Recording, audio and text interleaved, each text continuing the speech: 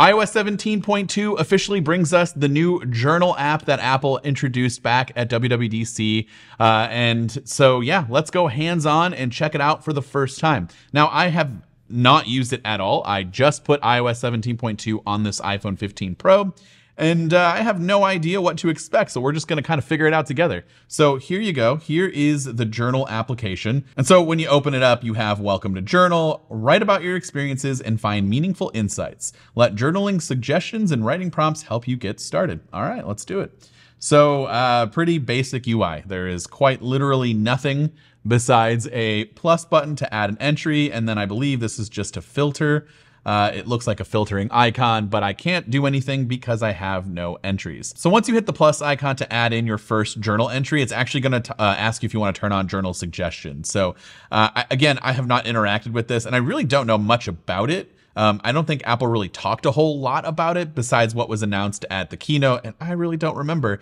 But what I'm guessing here is that whatever you do throughout your day, it's going to pull that data and be able to give you an idea of what you did so that when you go to journal, you know what you were doing and who you were talking to, the music you were listening to. And I only know that because I peeked ahead. And if you hit customize here, these are the different customized suggestions. So you have activity for workouts and exercise, media for podcasts and music, contacts for people you message and call, photos for library, memories, and shared photos, and significant locations, which is talking about the places that you've been.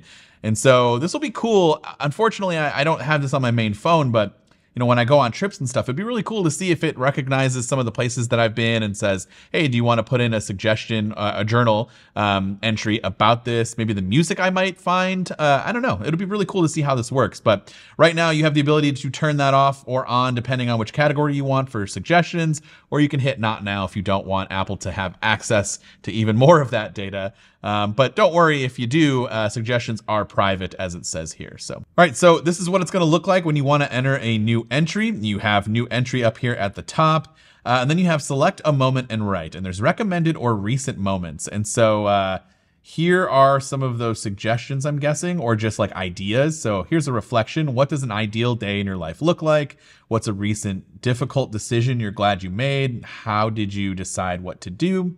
What is the nicest thing someone has said about you recently? These are all nice things. And then under recent, I don't have anything there because, well, we're just using it. So let's try one of these. What is the nicest thing? Oh man, these are all,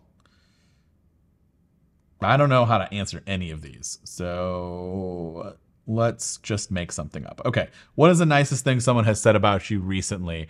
You know what? I've recently posted a lot of videos on this channel and someone said that they liked my video. So we'll say that my YouTube videos are not terrible. Here at the bottom, you have this little icon here. This is for the suggestions for those moments. Again, this would be a lot better if I actually had suggestions already set for me. But here we have access to our photos. We can take a picture, which let's do that. Let's take a photo. Okay, we're gonna use that photo. Someone said my YouTube videos are not terrible. Okay, cool. I think this is a voice memo. Yeah, so you can add a voice memo and then you can add your location. So pretty neat if you aren't coming at it like I am, where you're just using it for the first time and have no idea what to journal about. But yeah, I really like the idea of this. I'm not a journal person, but I can totally see myself using this, especially like when going on trips and stuff. I don't know if I'll be a daily journal person, but I feel like when I have some time and like something really cool happens that day, maybe I'll do it. Or if the suggestions are happening where you're getting notifications like, hey, you should journal, which I'm guessing is going to happen, that would actually maybe get me in the mood to do it because it's kind of reminding me to do it. And you can hear over here, you can add a bookmark to this one. You can customize the date of the entry and then of course hit done. And there it is, it's saved. And we can add multiple journal entries for one day. Obviously, you can probably add as many as you want. Let's just hit new entry. So yeah, if you don't want to use any of the built-in recommendations or reflection topics, you can just go ahead and go at it rogue. Let's do an audio one. This is my first journal entry via an audio message, so I think it's pretty cool. This will be a good time to reflect back in a month or two and see if I actually use the journal app more than just my initial demo for this video. Then we can play it. this is my first journal entry via an audio. Cool. We all know what that sounds like, but I'm going to hit done. Oh, it's still playing. Back in a month. Okay, cool.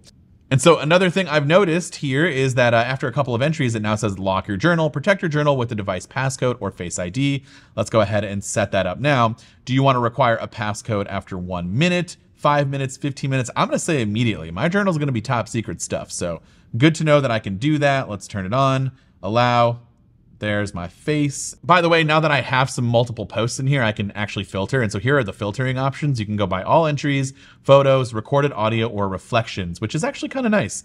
I've never used a journal app before. I'm guessing a lot of day one users. I would love to hear from you in the comments if you are a heavy day one or just any journal app user. Let me know what you think of this just by looking at it and see if it's something that might replace what you already have. But it's a very simplistic app. I'm not entirely sure why it took so long to get released in iOS 17. Perhaps it's a lot of the behind the scenes suggestive stuff that Apple is working towards. Again, I haven't really tested a lot of that out because I just got the update. But yeah, so far I really like it. You know, you can add a ton of stuff. What does your ideal day in your life look like? A day in which I can get a full night's sleep and none of my kids are sick. That's actually a pretty realistic entry there because my entire family or all of my kids are sick at the same time and we haven't slept a whole lot, but yeah, I mean, that sounds like a good ideal day in my life right now. So we'll add that in there, and yeah, there are your entries, and I really enjoy the look and feel of this app. And so that's just been a quick look at the journal app inside of iOS 17.2 developer beta. If you want to try it right now, just sign up for the developer beta, or you can wait maybe a month or two, who knows how long, until 17.2 comes out. But when it does, you'll have it available on your device. And I would love to hear from you about it, what you think about it, all of your thoughts in the comments down below. This has been Dan with MacRumors. Thanks so much for watching, and I hope to see you around in the next video.